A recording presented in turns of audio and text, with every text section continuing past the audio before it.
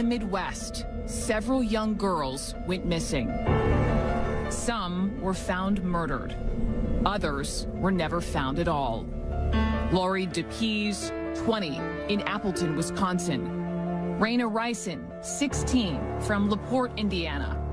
Wendy Felton, 16, from Marion, Indiana. Michelle Dewey, 20, in Indianapolis, Indiana. All of these cases went unsolved. Officials believed only one man knew what happened. We knew he was responsible for several deaths. And to get answers, it would take a risky, unusual plan. Send a convicted drug dealer undercover into a dangerous prison to befriend an alleged serial killer. I'm not a serial killer hunter. I said, so how am I going to do this? At stake, answers. Wondering where she is, wondering what happened. Peace for grieving families. You want to find her and you want to bring her home and you can't. And one man's freedom. They don't just turn around and give out candy and say, you're free to go. I went through hell and back.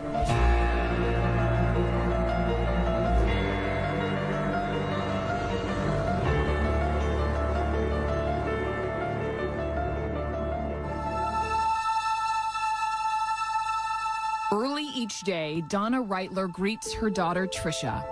I say hello to this picture every morning. I say good morning every morning. I look at that and I can hear her say, hi, Mom. Tricia was very kind-hearted, very smart. As a child, says Father Gary, Tricia lit up the room. She would sometimes just bound into the room, you know, spread her arms apart, you know, say, ta-da, you know, that type of thing. Donna and Gary brought Tricia here to Marion, Indiana to attend this small Christian college. One spring evening in 1993, Tricia left her dorm room for a walk. On March 29th, around 8 o'clock at night, Tricia Reitler came here to this shopping center. She bought a soda and a magazine and started walking back to campus. But then she disappeared. Phone call came a little bit after midnight, and the voice on the other side of the phone said, do you know where your daughter is? 19-year-old Tricia Lynn Reitler was last seen about 8 o'clock Monday night. She had just stopped. Tricia's disappearance rocked the community and devastated her parents. Who's ever responsible will never know what they've taken away from us. Tricia's mother made a desperate appeal to Tricia on the Jerry Springer Show. Hang in there and know that we love you, and we're doing everything we can to find you. Despite huge media coverage and their pleas for answers, none ever came. It's like she just vanished into thin air. Tricia was never found. Young college students, they need to be aware. Kristen Zeller was a junior at IWU when Tricia disappeared. We were advised to stay in our dorms if you were a girl. But a week after Tricia's disappearance, Kristen and her roommate Heather needed to go to Marsh grocery store. You thought you'd be safe. You thought it'd be fine. It's a couple blocks away. Exactly. It's not far at all. I can see the campus from Marsh, so, you know, what's going to happen? It was getting dark by the time they left the shopping center, walking the same route Tricia would likely have taken. We were maybe halfway up the road when Heather turned to me and said, Did you happen to notice that brown van? And I said, no. Then the van passed again, slowly. We still weren't alarmed. He came by again. A third time. Yep, really slow this time. Looking at us, the hair on the back of our neck started to stand up. The van pulled right up beside them. How close? Show me.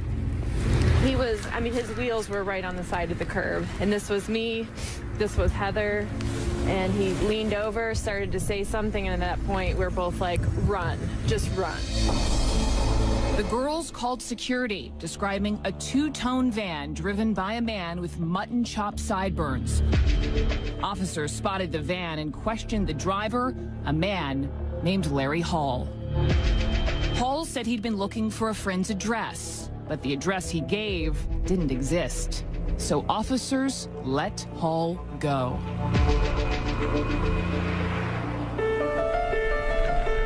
September 20th, 1993, 6 months after Trisha's disappearance, now 15-year-old Jessica Roach goes missing in Georgetown, Illinois. Investigator Gary Miller got the call. We all knew that we had something really bad here. We had an abduction. Jessica's badly decomposed body was found in an Indiana cornfield weeks later. But then, like Trisha's, Jessica's case went cold. There's a lot of times you wonder whether you'll ever solve it, but you know that you're going to keep going, you're going to check everything out, you're going to recheck everything. For over a year, Miller scoured local police reports. And then a break. A vehicle reported in a county nearby. The owner, Larry Hall. He had been involved in stopping some girls. Those girls were scared. They ran from him. In the last 6 months, Hall's van was spotted by more than 11 girls in 5 different towns close by, including those where Jessica lived and where her body was found. Now, Miller contacted the police in Hall's hometown to arrange for an interview.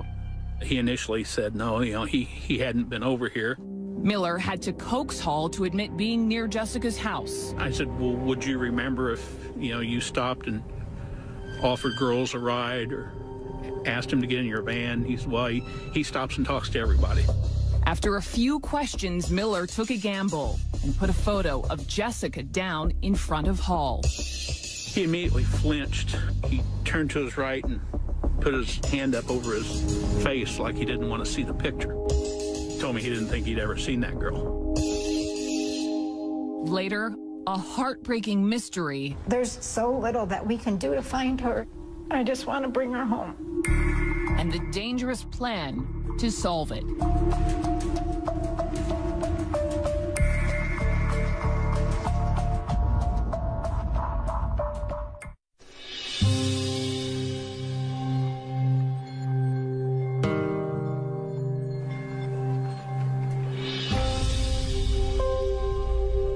Larry Hall and his brother Gary had always been a little different.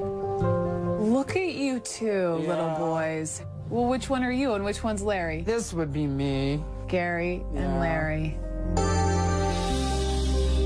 In a rare recorded interview obtained by CNN, Larry Hall recounts a tough start.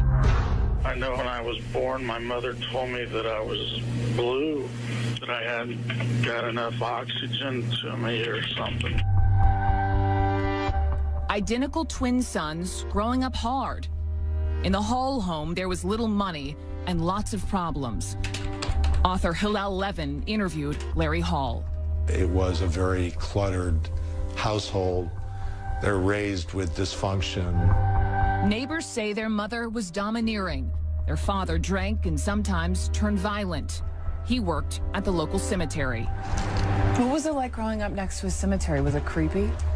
No, not at all. Not for me. At 12 years of age, Larry and I started working at the cemetery. As he grew older, Larry had problems fitting in at school.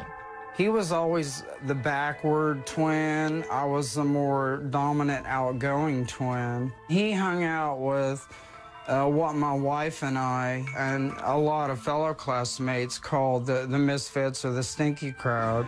Still, the boys were best friends. And as young men, Gary and Larry developed an unusual new hobby as Civil War reenactors. I met a lot of new friends during that time period, and I was able to travel around and meet them at the battlefields and go on tours and stuff. It was a lot of fun. Larry was hooked, even growing mutton chops from his hairline to his jowl. Though the reenactments helped Larry make friends, he still struggled with women. What was Larry like around young women growing up? Very awkward, quiet, backward. Did he ever talk to you about these urges? He reportedly says he had urges about women. Oh my gosh, it was absolutely, it was out of bounds. I had no idea. Jimmy Keene grew up 135 miles away in Kankakee, Illinois. He didn't know Larry Hall, and he had no idea that their worlds would someday collide.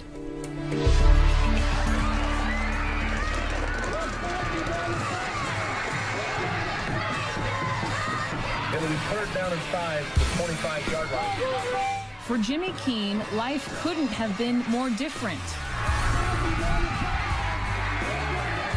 While Hall was an awkward outsider, Jimmy Keene was a star, especially under the lights on Friday nights.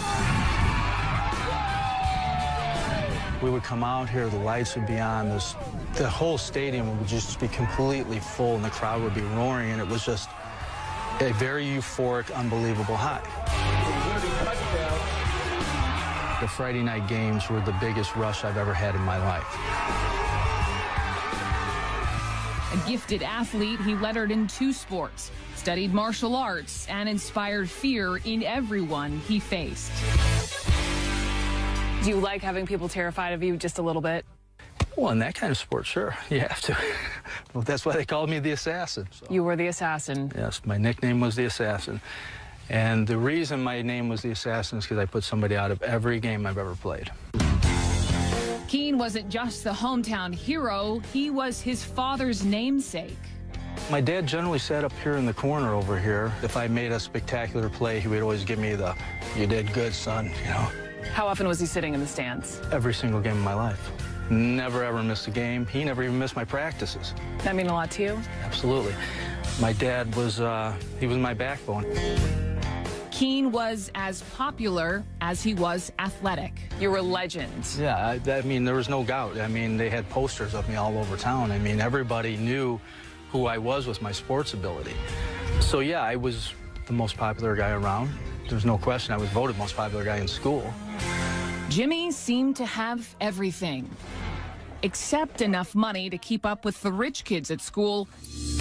And he only saw one way to get it. He started selling drugs and quickly learned he was good at it. You're making decent money. You don't think, is this a wrong thing that you're doing? So I kept growing into it and growing into it. And by the time I was 20 years old, I mean, I was sitting on top of an empire. By Keene's own account, he was pulling in around $1 million a year. He was addicted, not to the drugs, but the money. It's hard to walk away from that kind of money, especially as a 20-year-old. So he didn't.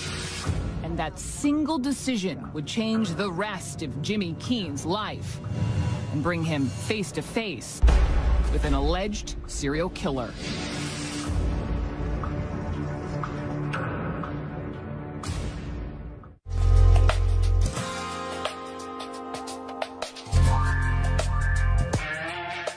Your license plate, extra HP? Extra HP.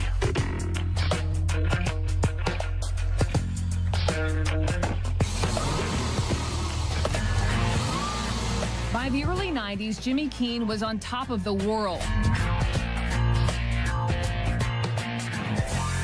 His booming business afforded him a lavish lifestyle with large homes, souped-up Corvettes, and an endless supply of women. I would have 30 or 40 keg parties with volleyball nets, live bands. We'd have literally 1,000 people or more sometimes. I mean, these were gigantic, huge parties. You were the guy women wanted to be with and guys wanted to be best friends with. Something like that. Back then, he owned this 6,000 square foot home. Right behind that is a golf course. He says he didn't stash the drugs here. This is a walk-in closet. But there was always a place to hide his fortunes. This was a hidden trap door that you could open. And when you would open it, you have another hidden closet back in here. You can see my old safe is still here. And this was pretty much just my Fort Knox room. For 15 years, Keene's empire remained hidden and growing. But as he lived the high life, his father fell on hard times, nearing the brink of financial ruin. My dad, to me, was Superman. And to see him in such a hurt way really killed me. So Jimmy used his drug fortune to bail his father out, then continued to support him. Even though it was coming from something wrong, I felt I did something very right to make his world right. But the money never seemed to be enough, and Keene couldn't stop watching his back. By the fall of 1996, the pressure of life in the fast lane was catching up. I had woke up in the middle of the night and I was laying there wide awake. I said, you know, I am tired of running like this. I said, I really just want this all to end. And it was all about to end, but not the way Keene had planned. Just 2 weeks later, I heard the front door rattle, and I thought it was just the wind, because it was in November. And next thing you know, boom, the whole door just blew off the hinges. And then they came flying in a straight file line with their guns drawn and their black uniforms. Move, we'll blow your head off, we'll do this, just move one time, rah, rah, rah. For Jimmy Keene, it was over. Everything stops and goes in slow motion. You don't even feel like it's real.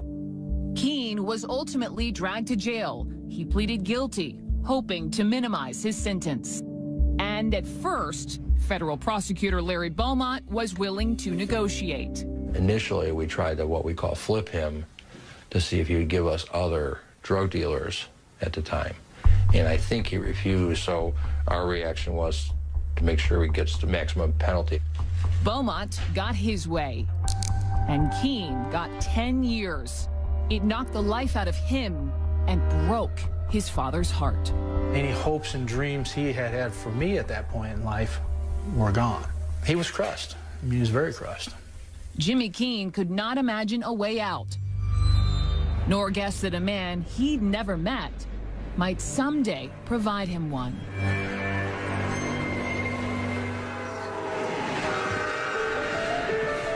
November 1994, Wabash, Indiana.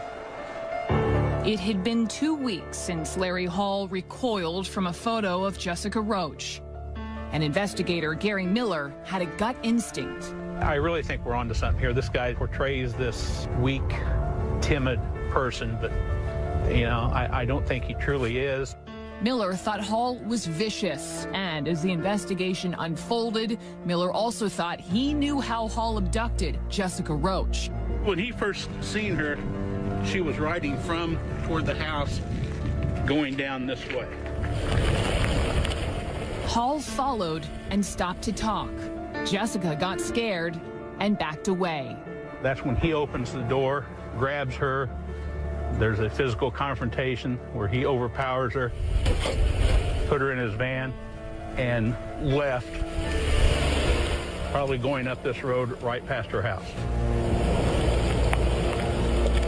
In an interview in the Wabash police station, Hall surprised investigators by explaining what happened next. I tied her up, but I can't remember with what. I took her pants off. Hall said he raped her and led her off through the woods. I laid her up against a tree and put a belt around her neck, and she stopped breathing. Hall said he strangled Jessica from behind, so he didn't have to see her face as she died. And that wasn't all. All of the girls looked alike, Hall said. I cannot remember all of them.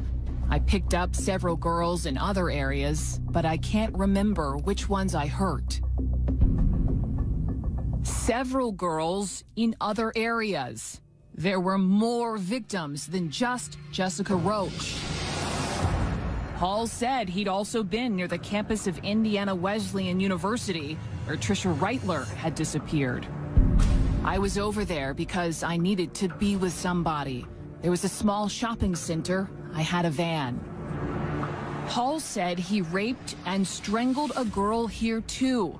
Then he identified his victim by pointing to Tricia's picture. Tricia's disappearance had remained a mystery for 18 months. We were just kind of sitting on the sidelines waiting for information to come in. With little evidence and local police insisting on another suspect, Tricia's parents, Gary and Donna, still suffered. I know with each thing that came in, the urgency was great.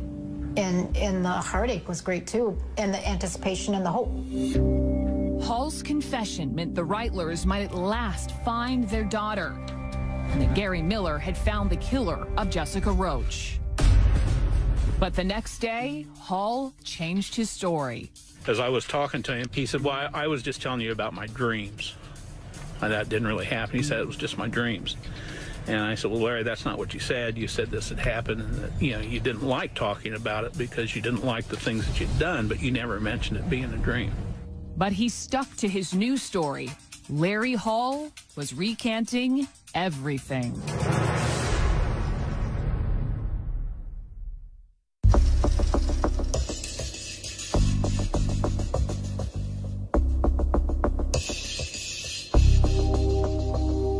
Larry Hall had confessed to killing Jessica Roach, Tricia Reitler, and 2 other women. And then he took it all back, claiming it was just his imagination. I did confess to certain policemen that I had dreams, that I did things. But investigator Gary Miller had other evidence, like the witness who drove by this cornfield the night of Jessica's murder. That person testified he was absolutely sure that when he went by here on that night, there was a van, there was a guy coming from the cornfield to get in his van. And a search of Hall's house and van revealed he'd been casing out small college towns and keeping suspicious notes. Seen joggers and bikers, many alone. Check colleges, parks. Seen some prospects. Hall also made lists for the hardware store. Buy 2 more plastic tarps. Cover all floor and size of van. And Hall wrote himself troubling instructions. No body contact. Buy condoms. Buy 2 more leather belts. Find one now. Amongst Hall's things, investigators found newspaper clippings about Roach and Reitler, possessions from other missing girls, and pornographic pictures Hall had altered. In those pictures, he had drawn what looked like a rope or a belt around the neck of one of the people, and on the left side of the mouth, he had drawn blood. Hall insisted it was all just staged to make a play for attention, to feel important to police. I put a bunch of stuff in that van that I drove around with because I knew they'd eventually search my van and find them. During Larry's trial, his twin brother Gary tried to provide him an alibi. Still, federal prosecutor Larry Beaumont got Hall convicted of kidnapping Jessica Roach. In the federal system, if you're guilty of a kidnapping, if that kidnapping resulted in a death, then under the sentencing guidelines, it's mandatory life term. The Jessica Roach case was over, but the disappearance of Tricia Reitler remained unsolved, and her parents, Gary and Donna, could not stop looking. We walked the sides of the roads. We walked the riverbeds. You know, we looked under the culverts. You know, we ended up going to crack houses because somebody had a lead. If you see something on the side of the road, a garbage bag, whatever, it's like, could that be her? It was just a horrendous crime to lose your daughter and never find out what the heck happened to her. Larry Beaumont kept looking too. Well, I actually made arrangements on a couple occasions to go out and look for the body. Beaumont called in specialized military and law enforcement units to search. But we weren't able to find him. So rather than give up, it occurred to me that obviously Larry Hall knew. Beaumont needed answers and turned to an unlikely source to get them. He needed someone to befriend Larry Hall, someone charismatic, someone on the inside. Larry Beaumont needed Jimmy Keene. Beaumont had sent both Keene and Hall to prison. Now he hatched a risky plan that would bring them together. Keene was 10 months into his sentence when Beaumont brought him in to talk. Scared me. I thought this was some trick. Keene watched nervously as Beaumont pushed a folder across the table. And I opened it up, and the first thing I seen was a picture of a mutilated dead girl. And I flipped the next page, and there was a different mutilated dead girl. And there was a portrait of Tricia Reitler. At that moment, I looked up at Beaumont, and he says, Jimmy, we need you to help us with this case.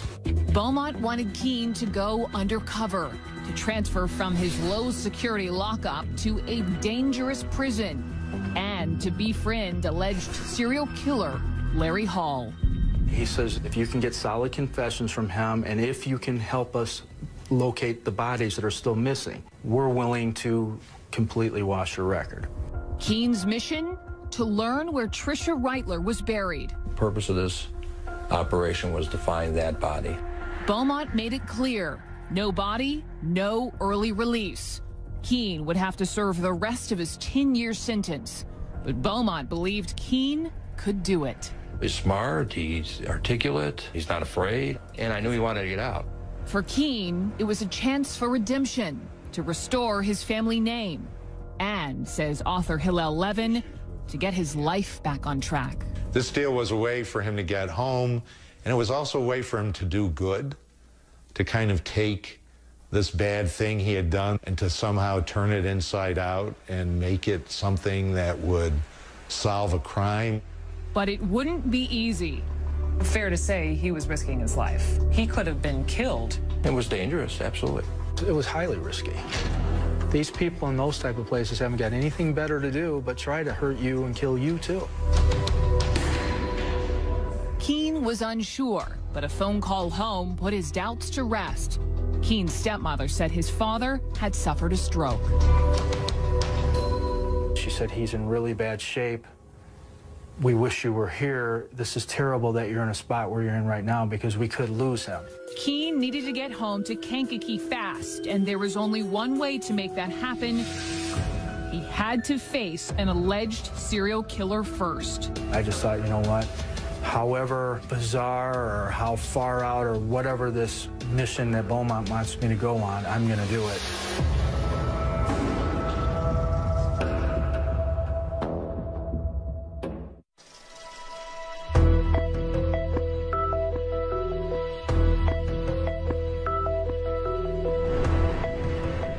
Driving up to the prison in Springfield, Missouri, Jimmy Keen didn't know if he'd made the best or worst decision of his life. I started to get cold feet, and I looked at the U.S. Marshal and I said, listen, I said, you know, how do we know Beaumont's going to live up to his word? They all assured me he would. And I said, well, you know, I'm not really sure if I can do this. Yeah. But there was no turning back, and he needed to prepare. Agents had warned him to be careful. We don't want you to approach him for at least 6 months because he's a very cagey individual. If he senses one thing wrong, he goes into his shell like a turtle and you'll never get him back out once he's in. But Keen didn't have time to wait. He needed to get home to his ailing father. So hours after becoming a Springfield inmate, he spotted Larry Hall and made his first move. I made it a point for us to bump shoulders together.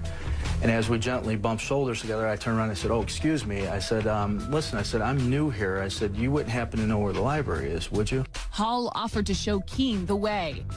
And I just reached over and I kind of slapped him on the shoulder and I said, thanks a lot. I appreciate that from a cool guy like you. Over the next week, Keen watched Hall's every move from his cell across the hall. And I walked up to him and I says, hey, this is where I'm at. I said, are you in this area here? And he goes, yeah, I'm right there, you know, and he bugs his eyes out of his head. I said, oh, well, that's great. I said, you're right by me. I said, you know what? I told you were a cool guy, and I'm glad that you're by me and all this and that. And that's when he basically offered sometime if I'd ever want to have breakfast with him and his friends. Keen was making progress, slowly gaining Hall's trust. But life at Springfield was complicated and dangerous. So Keen figured out a way to use violence to his advantage. It was a Saturday night, and Hall was in the TV room, mesmerized by an episode of America's Most Wanted about serial killers. Suddenly, another inmate approached the TV. And you could tell this guy had been in for a long time. He was a real big, buff guy. And he just walked up to the TV, looked at everybody in there, and he decided he's going to turn the TV channel. And he turned it. And I found this very interesting. Larry looked at me and very quietly mumbled under his breath. He goes, hey, I was watching that show. Keen leaped into action and knocked the guy out. And I nailed him with an uppercut, and then I kicked him through 3 rows of chairs. He was beat up real bad and had to go to the hospital. And they took me and threw me in the hole. It was worth it, and it was a breakthrough with Hall. He not only now looked at me as a guy that he could look at and say, wow, he thinks I'm cool. Coming from him, that's a compliment. And now he's also able to protect me.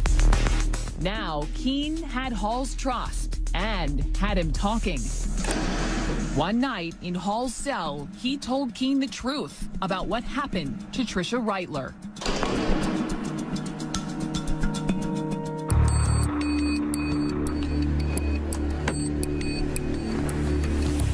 But what Hall told Keene was different from what some investigators believed. It was his story along with some evidence that created a roadmap I wanted to follow to try to figure out what happened to Tricia Reitler. Tricia would have left this supermarket parking lot walking just a couple of blocks back to campus. Somewhere along this road, Hall told Keene he got Tricia into his van. When she fought off his advances, he says he choked her to keep her quiet. Hall told Keene he blacked out, and when he woke up, Tricia was naked and lifeless. Days after her disappearance, investigators found her blood-soaked clothes here, just 1 block from the supermarket. Hall's own notes indicate what might have happened next. Exactly 1 week after Tricia's disappearance, Hall wrote, "Cut out stained carpet, vacuumed van thoroughly, buy new hacksaw blades, clean all tools." Along with his notes was this address, 700 West Slocum. We're in the woods halfway between Marion and Wabash, and it is possible that somewhere out here that Tricia Reitler is buried. He said, so he got some lime together, he got a shovel, and he got a lantern, and he drove her way out into the woods, and he buried her out in the woods. He admitted to you that he buried her in the woods. Several times he's admitted that, yes.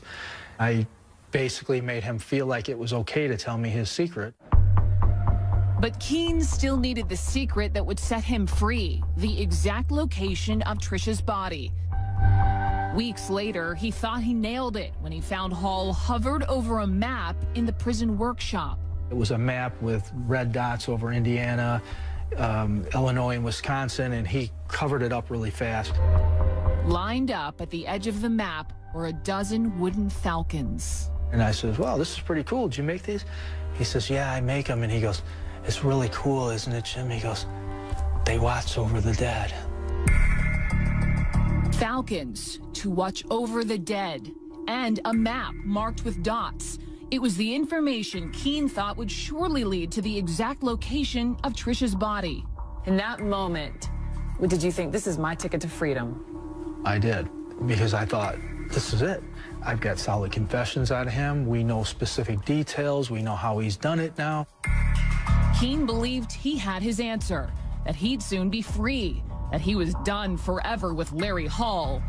So that night at lockdown, Keene decided to tell Hall what he really thought.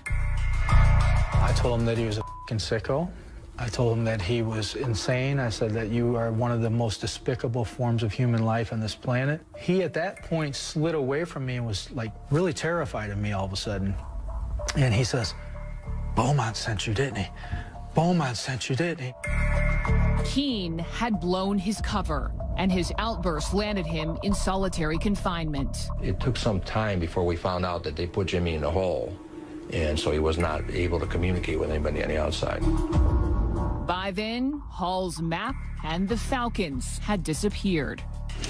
Worst of all, as Keene was let out of Springfield prison to face Larry Beaumont, he didn't know if what he'd learned was enough to set him free.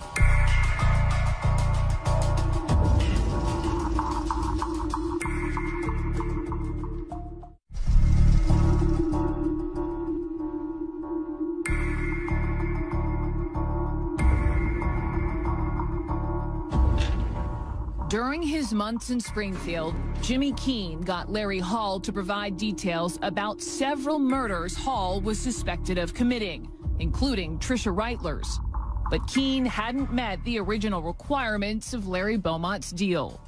And I told him this myself, made it clear to him, that if we didn't find the body, no credit. Sitting in his prison cell, Jimmy Keene desperately hoped he had done enough. Are they going to be fair and give me what's justifiably right on this, or are they just going to say, here's 6 months? It was a crapshoot. Without a location for Reitler's body, Beaumont had a decision to make. I made arrangements to have him take a polygraph test just to verify what he was telling us was the truth, which he passed, and he did make a legitimate effort to do what we sent him down there to do. So Beaumont urged a federal judge to give Keene credit for time served. Jimmy Keene became a free man and returned home to his aging father. What did you feel like when you were finally released? I was happy as could be. It was a very bizarre roller coaster that I went on. It was, I mean, redemption at its best. Keene had 5 more good years to be with his father before Big Jim passed away. We both realized once I got out that there is a better world than just always in a constant dash to make money. You know, it was more like, look, let's just enjoy each other while we're alive here, you know. It was closure for Keene, but not for the families of the alleged victims of Larry Hall. For years, there was no progress and no relief for people like Donna and Gary Reitler. As a parent, there's the part that you've let her down and that you want to find her and you want to bring her home and you can't. I mean, we've done pretty much physically everything that we can to find her. And there's somebody out there that holds that one answer for us. Beaumont, too, felt he'd done all he could and that the pursuit of Larry Hall was over. There wasn't going to be no further prosecution from the federal perspective. He's already serving life imprisonment. He wasn't going to, you know, he was done. Once again, Larry Hall had slipped off the radar, and it easily could have remained that way, except for Jimmy Keene. First, Keene's story of strange redemption was featured in a Playboy article, and then a book written by Keene and Hillel Levin. Once we were able to write about what Jimmy went through, then things happened. Keene's story refocused attention on Larry Hall, helped reopen cold cases, and put pressure on his twin brother Gary. Now, Gary stopped defending Larry and started talking. Larry, just like Jimmy Keene calls him, and he's a baby killer. You think your brother is a baby killer? I don't have no doubt in my mind. Do you think your brother killed more than Jessica Roach? Yes. Do you think your brother killed Trisha Reitler? Yes. Raina Rison? Michelle Dewey? Yes. As Gary started talking more openly, detectives approached him, asking for help. I went with the Indianapolis detectives down to try to get my brother to confess. He made me leave the room. He did, in fact, confess on tape to 15 serial murders. Larry later retracted again. And while he can't ever seem to stick to one story, he does sometimes seem to have regrets. I didn't want to keep living my life the way I was living it. I wanted things to be different, you know, but I guess I didn't really do the right things to change the way my life was going. Larry Hall refused our request for an interview. He has never been charged with crimes against anyone other than Jessica Roach. But Keene's story has caused officials across the country to take another look at Hall. In November of 2010, investigators from the town of Menasha Police Department interviewed Mr. Hall at a federal prison in North Carolina. In that interview, Hall admitted murdering Lori DePease and provided clues about where to find her body. There's multiple agencies that are looking into him, reference their unsolved disappearances. Larry Hall may have had more victims than ever imagined. We understand it's even more extensive than we ever thought. Not 20, but maybe 30 to 40 in terms of the victims. That leaves 30 or 40 families still awaiting answers. Which is why, says Levin, it is critical that serial investigations do not stop. 2 decades after Tricia Reitler vanished, her father, Gary, now believes Larry Hall knows where to find her. I think if Larry knew what we go through on a daily basis, you know, wondering where she is, wondering what happened, I don't think he would have any choice to confess and let us know where she's buried.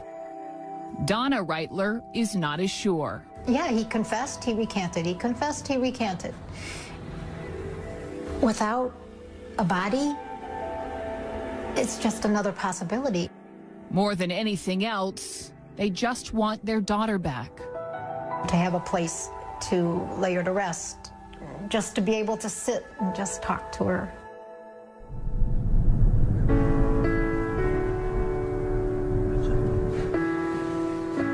As for Jimmy Keene, his truth is stranger than fiction.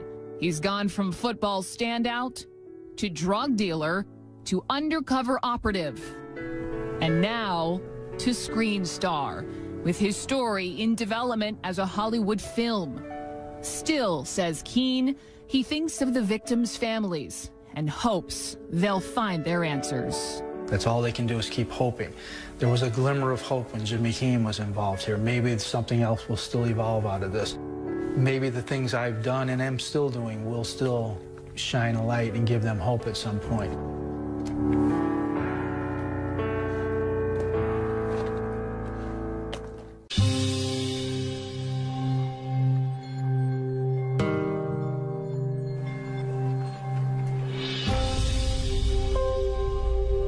Larry Hall and his brother Gary had always been a little different. Look at you two, little boys. Well, which one are you and which one's Larry? This would be me. Gary and Larry. In a rare recorded interview obtained by CNN, Larry Hall recounts a tough start. I know when I was born, my mother told me that I was blue, that I hadn't got enough oxygen to me or something. Identical twin sons growing up hard. In the Hall home, there was little money and lots of problems. Author Hillel Levin interviewed Larry Hall. It was a very cluttered household. They're raised with dysfunction. Neighbors say their mother was domineering. Their father drank and sometimes turned violent. He worked at the local cemetery. What was it like growing up next to a cemetery? Was it creepy? No, not at all. Not for me. You know, at 12 years of age, Larry and I started working at the cemetery. As he grew older, Larry had problems fitting in at school. He was always the backward twin. I was the more dominant, outgoing twin. He hung out with what my wife and I and a lot of fellow classmates called the misfits or the stinky crowd. Still, the boys were best friends. And as young men, Gary and Larry developed an unusual new hobby as Civil War reenactors. I met a lot of new friends during that time period, and I was able to travel around and meet them at the battlefields and go on tours and stuff. It was a lot of fun. Larry was hooked, even growing mutton chops from his hairline to his jowl. Though the reenactments helped Larry make friends, he still struggled with women. What was Larry like around young women growing up? Very awkward, quiet, backward. Did he ever talk to you about dress? But the address he gave didn't exist. So officers let Hall go.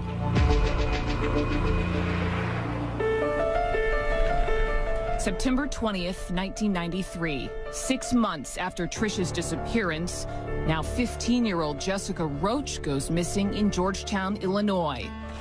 Investigator Gary Miller got the call. We all knew that we had something really bad here. We had an abduction. Jessica's badly decomposed body was found in an Indiana cornfield weeks later. But then, like Tricia's, Jessica's case went cold. There's a lot of times you wonder whether you'll ever solve it, but you know that you're going to keep going, you're going to check everything out, you're going to recheck everything. For over a year, Miller scoured local police reports. And then a break. A vehicle reported in a county nearby. The owner, Larry Hall. He had been involved in stopping some girls. Those girls were scared. They ran from him. In the last 6 months, Hall's van was spotted by more than 11 girls in 5 different towns close by, including those where Jessica lived and where her body was found. Now, Miller contacted the police in Hall's hometown to arrange for an interview. He initially said no, he hadn't been over here. Miller had to coax Hall to admit being near Jessica's house. I said, well, would you remember if, you stopped and offered girls a ride or asked him to get in your van? He said, well, he stops and talks to everybody. After a few questions, Miller took a gamble and put a photo of Jessica down in front of Hall. He immediately flinched. He turned to his right and put his hand up over his face like he didn't want to see the picture. He told me he didn't think he'd ever seen that girl.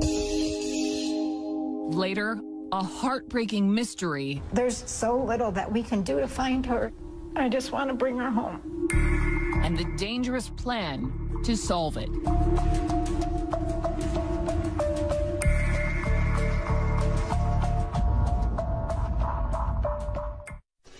These urges, he reportedly says he had urges about women. Oh my gosh, it was absolutely, it was out of bounds. I had no idea. Jimmy Keene grew up 135 miles away in Kankakee, Illinois. He didn't know Larry Hall, and he had no idea that their worlds would someday collide.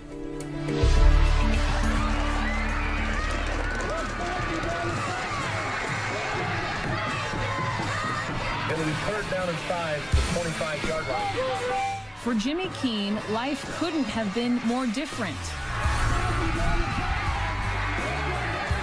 While Hall was an awkward outsider, Jimmy Keene was a star, especially under the lights on Friday nights. We would come out here, the lights would be on, the whole stadium would just be completely full and the crowd would be roaring, and it was just a very euphoric, unbelievable high. The Friday night games were the biggest rush I've ever had in my life. A gifted athlete, he lettered in 2 sports, studied martial arts, and inspired fear in everyone he faced. Do you like having people terrified of you just a little bit? Well, in that kind of sport, sure, you have to. Well, that's why they called me the Assassin. So. You were the Assassin. Yes, my nickname was the Assassin. And the reason my name was the Assassin is because I put somebody out of every game I've ever played. Keene wasn't just the hometown hero, he was his father's namesake. My dad generally sat up here in the corner over here. If I made a spectacular play, he would always give me the, "You did good, son," How often was he sitting in the stands? Every single game of my life. Never ever missed a game. He never even missed my practices. That mean a lot to you? Absolutely. My dad was, he was my backbone. Keene was as popular as he was athletic. You were a legend. Yeah, I mean, there was no doubt. I mean, they had posters of me all over town. I mean, everybody knew who I was with my sports ability. So, yeah, I was the most... But then she disappeared. Phone call came a little bit after midnight, and the voice on the other side of the phone said, do you know where your daughter is? 19-year-old Trisha Lynn Reitler was last seen about 8 o'clock Monday night. She had just stopped. Trisha's disappearance rocked the community and devastated her parents. Who's ever responsible will never know what they've taken away from us. Trisha's mother made a desperate appeal to Trisha on the Jerry Springer Show. Hang in there and know that we love you, and we're doing everything we can to find you. Despite huge media coverage and their pleas for answers, none ever came. It's like she just vanished into thin air. Trisha was never found. Young college students, they need to be aware. Kristen Zeller was a junior at IWU when Trisha disappeared. We were advised to stay in our dorms if you were a girl. But a week after Trisha's disappearance, Kristen and her roommate Heather needed to go to Marsh grocery store. You thought you'd be safe. You thought it'd be fine. It's a couple blocks away. Exactly. It's not far at all. I can see the campus from Marsh, so, you know, what's going to happen? It was getting dark by the time they left the shopping center, walking the same route Trisha would likely have taken. We were maybe halfway up the road when Heather turned to me and said, Did you happen to notice that brown van? And I said, no. Then the van passed again, slowly. We still weren't alarmed. He came by again. A third time. Yep, really slow this time. Looking at us, the hair on the back of our neck started to stand up. The van pulled right up beside them. How close? Show me. He was, I mean, his wheels were right on the side of the curb. And this was me, this was Heather. And he leaned over, started to say something, and at that point, we're both like, run, just run. The girls called security, describing a two-tone van driven by a man with mutton chop sideburns. Officers spotted the van and questioned the driver, a man named Larry Hall. Hall said he'd been looking for a friend's address.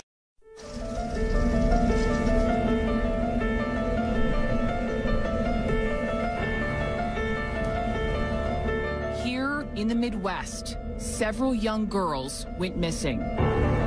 Some were found murdered. Others were never found at all. Lori DePease, 20, in Appleton, Wisconsin.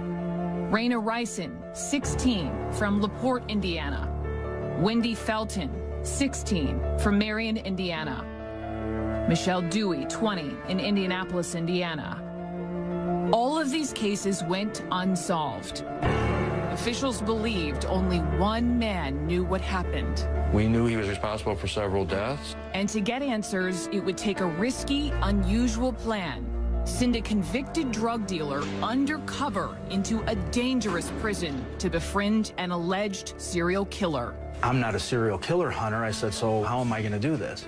At stake, answers. Wondering where she is, wondering what happened. Peace for grieving families. You want to find her and you want to bring her home and you can't. And one man's freedom. They don't just turn around and give out candy and say, you're free to go. I went through hell and back.